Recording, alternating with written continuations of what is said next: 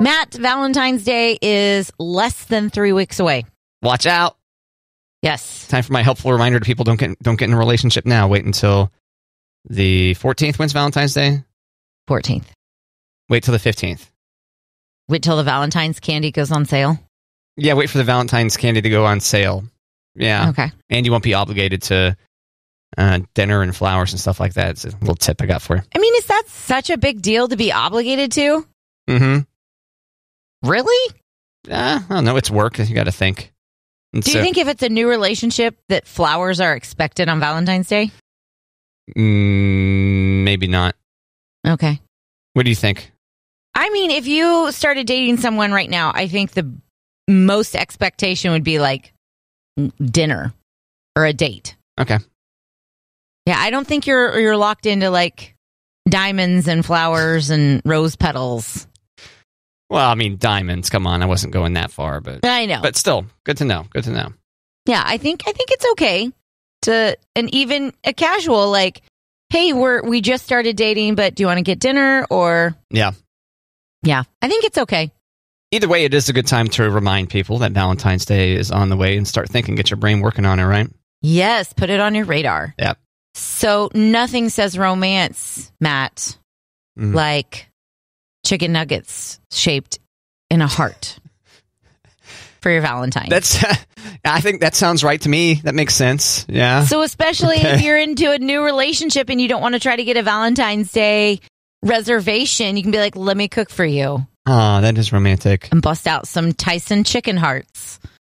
And when I say chicken hearts, Matt, I'm saying that Tyson has made chicken nuggets shaped like hearts. They are not actually fried chicken hearts, though I think there's some people in that market, I not being one of them, and I don't think you. Wait, what? So what's the deal with these? I'm looking at the photo now. You include this. They're chicken nuggets, but they're shaped like hearts from Tyson, and they're called nuggets of love. Bounce, it's a bound. Right?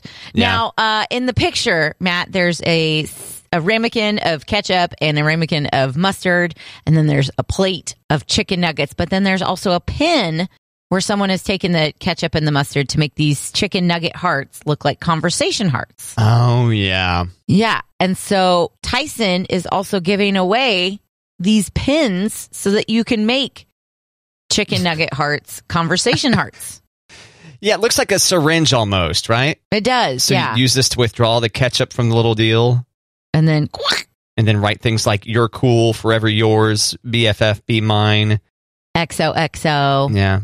Bestie, I heart you are the examples they have here. Yeah. Fantastic. So you can go to Tyson's Instagram to intertwin the pin, and you can look for the nuggets of love in your freezer section. Hashtag say it with nuggets. Which I don't know if you can get away with that in a lot of situations. I know. Yeah. Love nugget sounds a little Yeah. But this definitely sounds like a food that you could eat in the bedroom together, right? Eat off each other's body. Oh. Don't you think? I think there might be some crumbs. Yeah, well. Some chicken crumbs. Lick them up. Ugh. See? Even hotter. Okay, no. Okay, I was going to turn it like instead of buying the chicken nuggets of love, I was just going to make the dinosaur chicken nuggets that we have in the freezer conversation dinosaurs for my kids. I like that. Yeah, do that. And then it went like eating nuggets in bed, and I didn't know how to get out of that one. That's fair. That's a tough segue.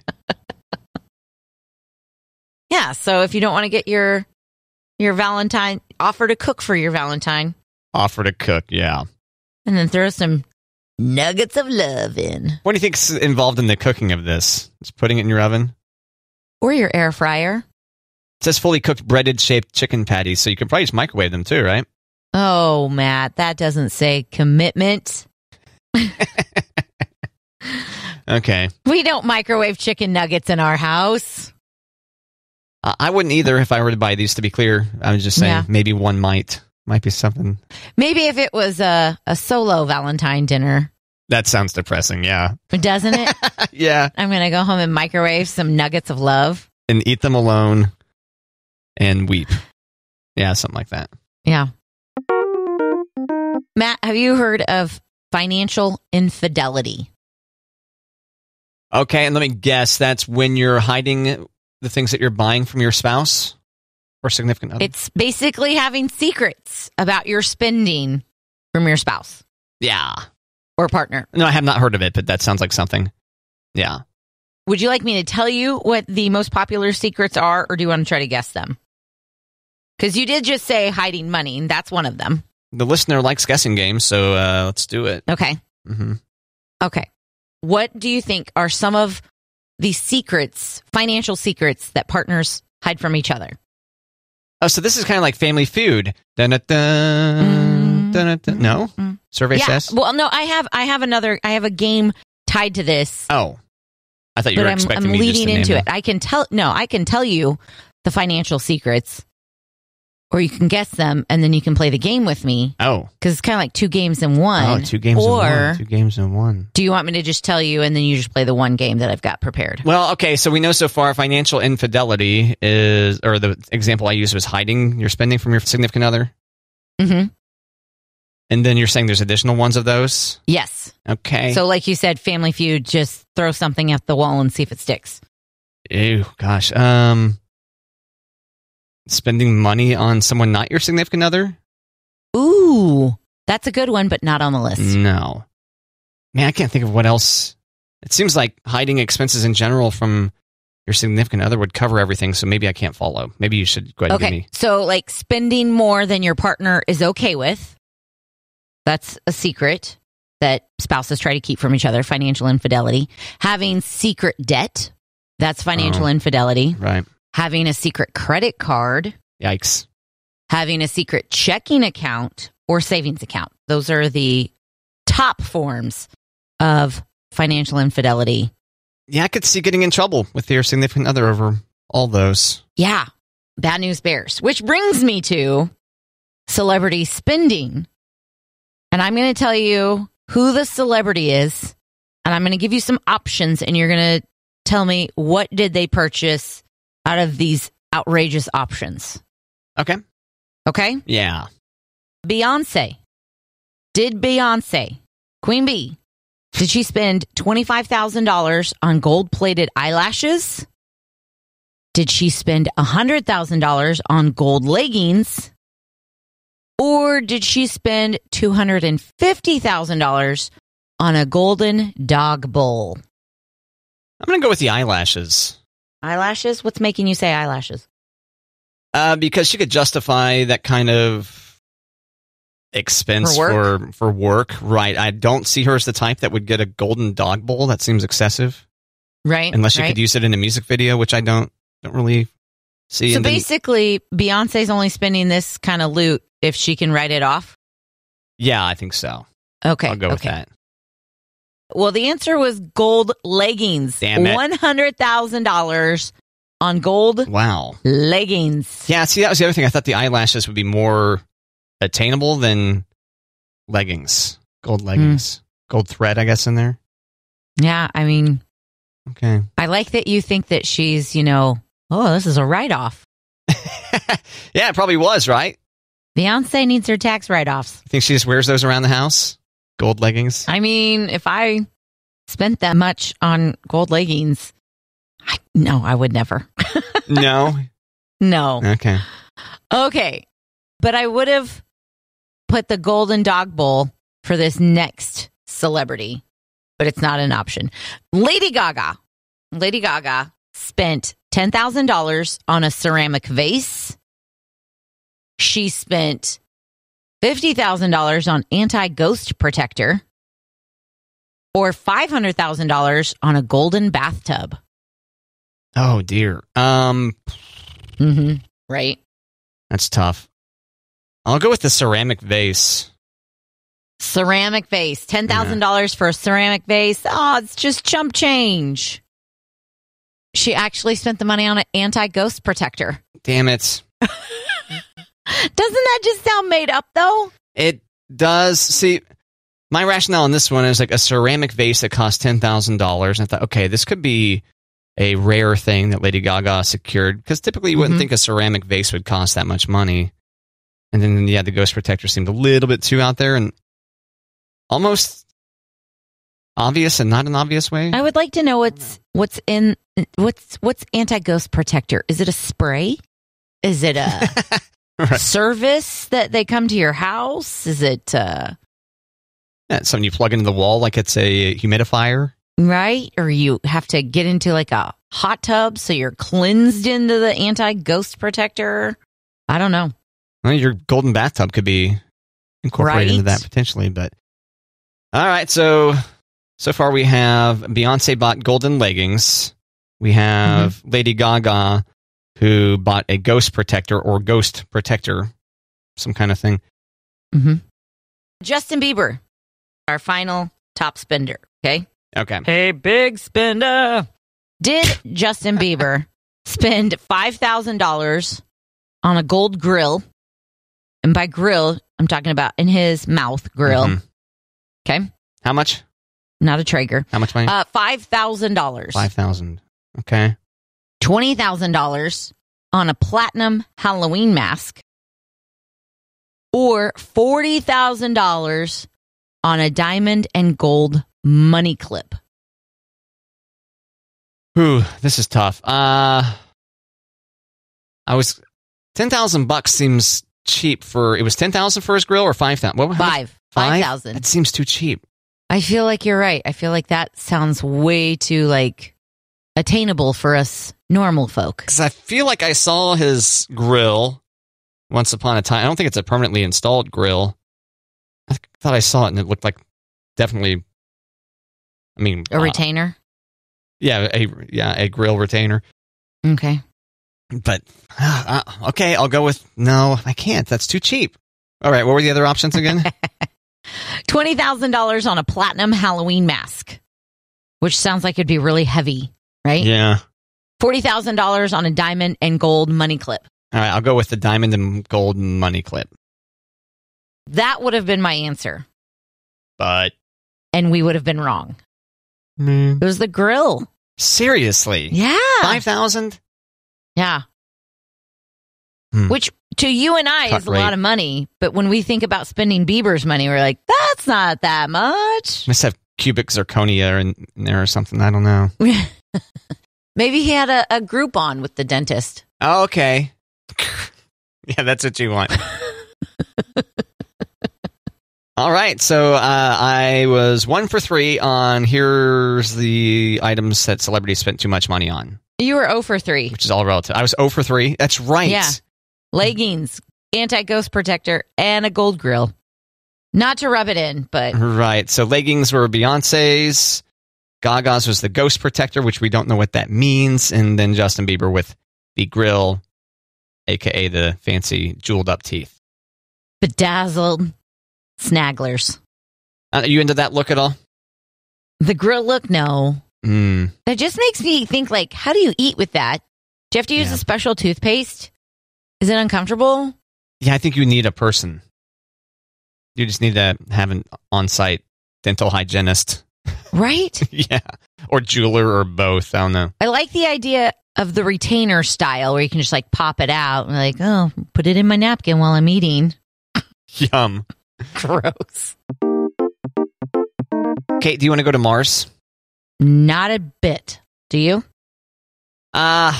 If I was guaranteed not to die and I could come back, which seems like that's not a thing. It might not be a thing in our lifetime. But the issue, they say, you're going to get anemia if you go to Mars. Well, I already have it, so can't go. Darn it. Oh. Man. A primary effect of going to space. As long as you're in space, you are destroying more blood cells than you're making. Shoot.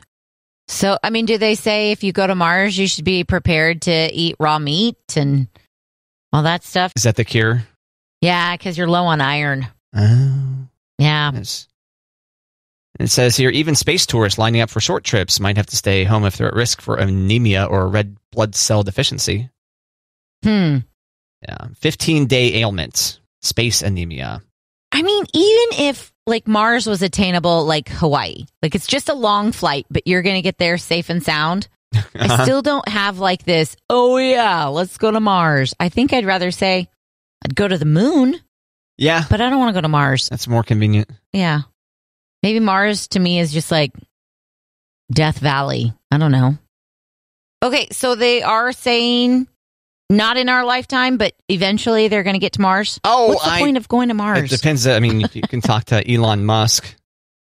I think he's pretty determined to get there. Did you just say if you can talk to Elon Musk? I said you could. Okay, I was going to say, because that might be a struggle because I don't think he's very socially.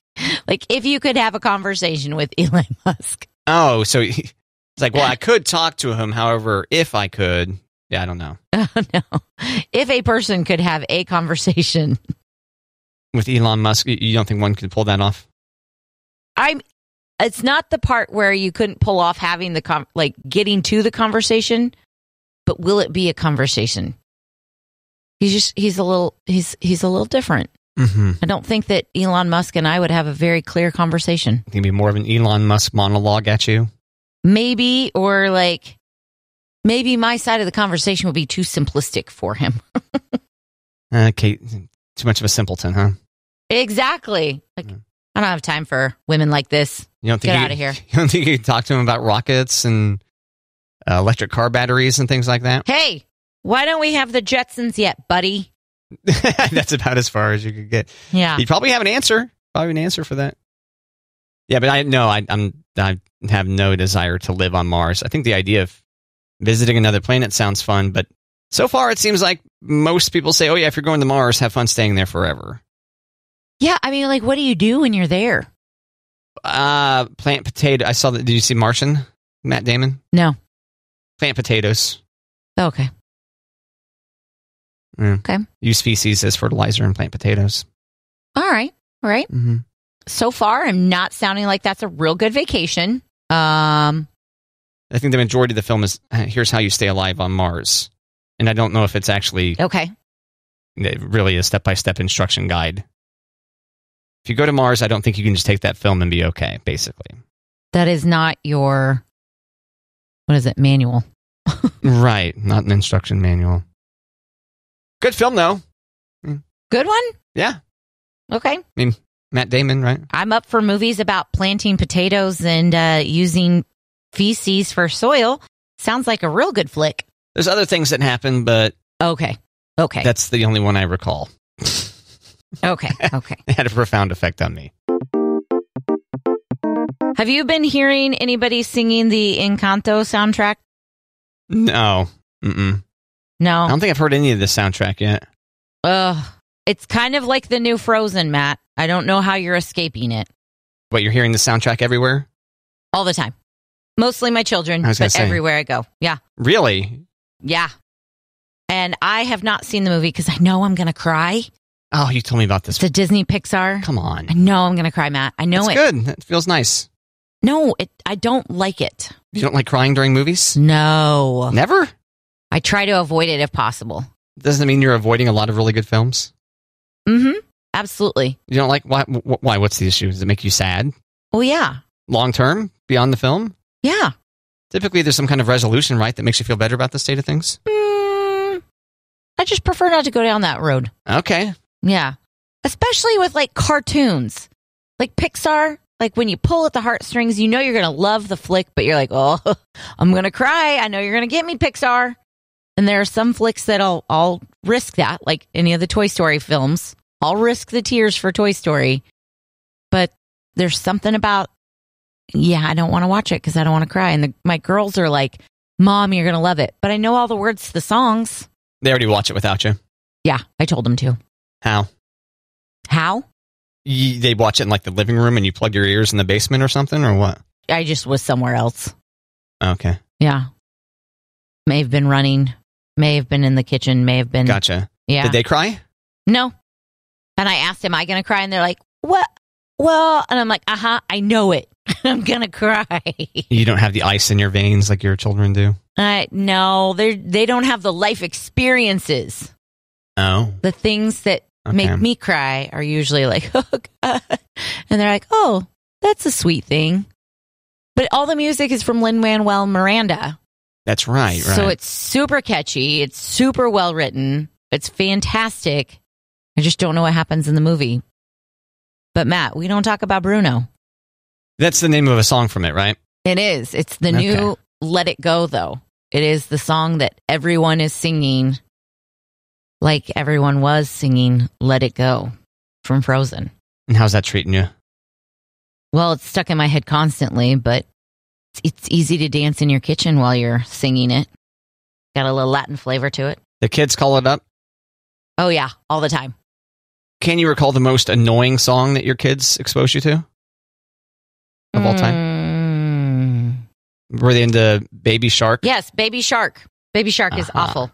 But see, Baby Shark used to be an old camp song. So we'd sing Baby Shark. I was singing Baby Shark in my 20s when I didn't have children, and it didn't bother me as much because I was getting paid. Oh. And then as a parent, I'm like, what? Turn it off. You're like, where's my money? Right? Pay me to listen to this garbage. I did not know that song was that old. Oh, yeah. Huh. Yep. And you do the little finger, and then you do the hand, and then you do the tromper, and then you do the grandma. Like she has no teeth. Yeah. Okay. I've done a pretty good job. I mean, by virtue of being childless and alone, I've done a good job avoiding that song. I think I've only heard it like 3 total times. I think it also helps that the children you are around, your nephews, are a little bit older. They're out of the Baby Shark, what is it, window, right? Out of the Baby Shark window. Yeah, that's fair. I like that. Yeah, Baby Shark probably the one I'm like, I'm going to pierce my eardrums now. No, this is terrible. Baby Shark is? Yes. Because that's far and away the worst, right? I think so. Because I can pretty much get down with all the Disney songs. I don't know. You know, what do they say? Like some of the prisons in other countries, like they play a song over and over. Or... I've heard of that. I've heard of that also in war, like on the battlefield too. Maybe they'll blast. I think I remember hearing something about Metallica being blasted loudly at somebody. I was just going to ask you. Yeah. Like maybe in the Middle East, they played Metallica on repeat or something. Yeah, I think something like that. Yeah. But if I was in like a prison and they're like, guess what? We're going to play The Little Mermaid all day, every day. And I'm like, I know all the words. Let's do this. But Baby Shark, though, yeah, then I'd have to be like, hey, when's execution day? Come on. Fantastic. Too far? Too dramatic? No, that's just far enough. That's okay. That's just what I needed, at least. Okay. All right, so how are you going, Kate? How do you want to be executed? Do you know? Have you thought about this before? Gas. You want to be gassed to death? Okay. Like if you were going to get, like when, like right before you go to surgery. Mm-hmm. Anesthesia? Yes, thank you. That big word. And you count backwards, and then you're in Narnar. In Narnar by 7. Yes, that's not where it takes over your body and you get a shot and you start choking and having a seizure. Not that kind. Nope, just the kind where it just like, go to sleep. Night-night. Electric chair doesn't sound comfortable? No. Drowning doesn't sound good. Drowning? I don't know if that's the way they put people to death. Waterboarding. Not on purpose. Well, they're not trying. Did they actually kill somebody with waterboarding? I think it's happened before. I watch movies, Matt. You watch movies? Okay. Wow, how might I question that? Firing Squad? No, thank you. Okay, that was the one I was most curious about. No Firing Squad? No. Gosh, the anticipation. Ugh, I was watching a movie not too long ago where a guy was supposed to die by firing squad. And like, he was like second coming up next. It was going to be his turn. And then there was a big like order, like nobody after that. And I was like, gosh, can you imagine being the guy before him and be like, what the hell? I get shot, but they don't have to. They didn't get shot. Why didn't they deserve to get shot? They ran out of ammo? No, it was like some government, something got passed. So they're like, no more firing squads. They're just going to go to life sentence in a prison. Just. Yeah. But it made for good suspense in the movie. So it was like, yeah. Dun, dun, dun. Yeah, I think you're right. Gas me to death. Probably what I would prefer. I've often felt, though, it's like a more honest punishment when you do a firing squad, though. Well, are you talking about if somebody deserves the execution? Yeah. Okay. Yeah. Not just like caught behind enemy lines and we're just bad people, so we're going to kill all of our prisoners. No, they've been given the death penalty. Okay. By a jury of their peers. Okay. Of which I'm still on the fence about, but... On the death penalty? Yeah. Well, we don't want to get too deep into that on this show, but... I know, that's why I was like, ugh. I just think it'd be more honest to do a firing squad. I said, oh, look, he's going nar. Yeah. You know? I don't know. I just feel like maybe we're trying to sanitize it for ourselves. I think the psychological torture of any kind of execution is kind of probably part of the punishment too, right? Because you have to worry about the day that you're going to be dead. Yeah. Yeah. And it's happening. It's happening. And people are watching. And do I feel sorry for what I did? And what's after this? And what if they break the needle in my arm? Oh, my God. Do we have to reschedule it? This is the kind of uplifting content that our listeners come to. Goodness gracious. On Matt and Kate. We went from nuggets of love to execution. Hey. And I was just talking about listening to Little Mermaid. Circle of Life. On repeat. Circle of Life. And I know that's Lion King. That is. Oh, my gosh. Yep. Oh, my God. Hakuna Matata, baby. Hakuna Matata. It means no worries. Oh, thanks. I was curious. Like, wait, what does that mean again? For the rest of your days. It's nice they put that in song form so you remember what it meant. It's our problem-free philosophy. Yeah. Hakuna Matata. Haku. I like it. Hakuna Matata. Hakuna Matata. It's a good film. All right, way to rescue this segment. That's great. Thank you. Talk about a cartoon that makes you bawl your eyes out. Lion King. I don't watch it anymore. Yeah.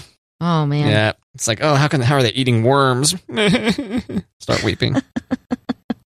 That's not the part, but okay. Oh, okay. We played Machine Gun Kelly on our radio station. Right. My ex's best friend. Yeah, just drawing a blank there. Yeah.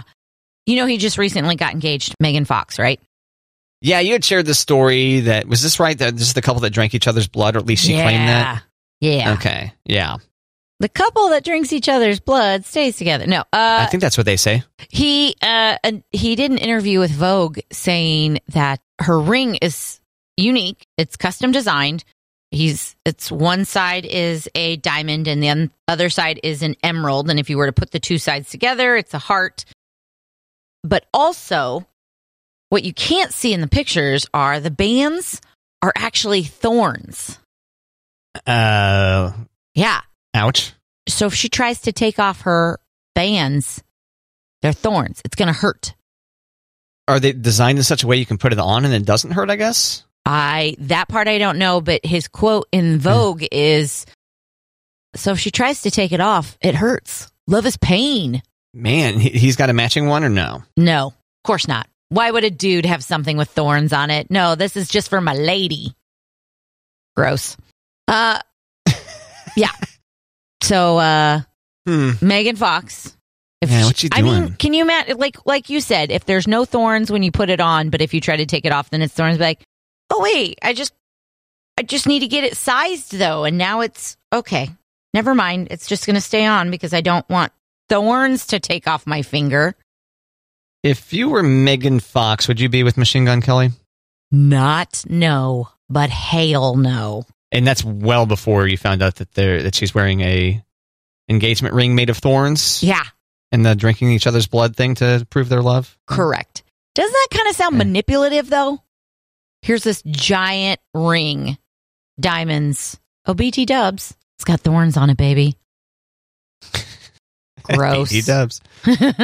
Did you know that George Kelly Barnes, better known by his pseudonym Machine Gun Kelly, was an American gangster from Memphis, Tennessee, active during the Prohibition era, Kate?